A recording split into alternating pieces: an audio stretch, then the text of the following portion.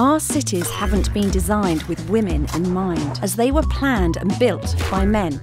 Women and girls from all over the world experience insecurity in cities every day. Cities can be a difficult environment with the fear of harassment, physical violence and restriction of movement. How do you deal with it? You can't simply add thousands of police officers everywhere.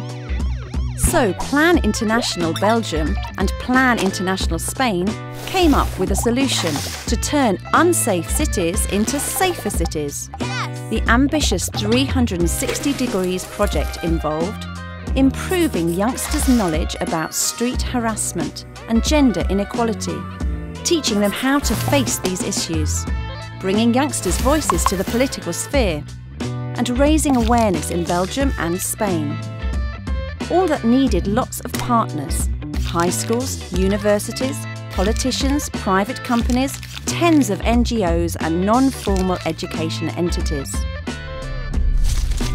The project started with in-depth research and planning, keeping young people at the core as they were the main engine for change in their cities.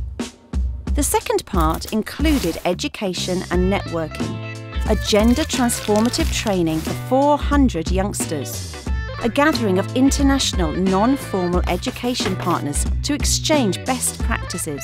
The third part, a digital event called J500, gave more than 400 young participants a chance to share their ideas directly with important decision makers from the target cities.